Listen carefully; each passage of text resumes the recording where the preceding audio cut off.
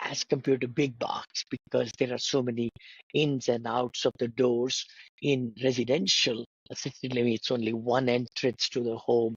So I really like that. And personalized care, we talked about that.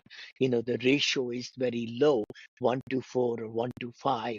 There are two caregivers, like for 10 residents in my communities, like during the day, and one caregiver at nighttime, so that they could do when the seniors need 24-hour care.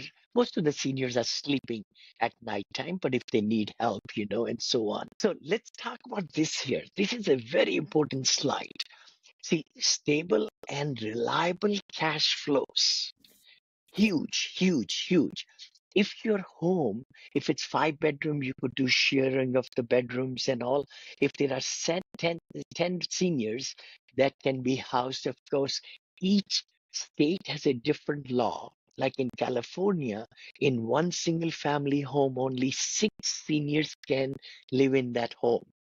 In Texas, I was told like 16. I don't own anything there yet. In Florida, also, I heard that it's 6.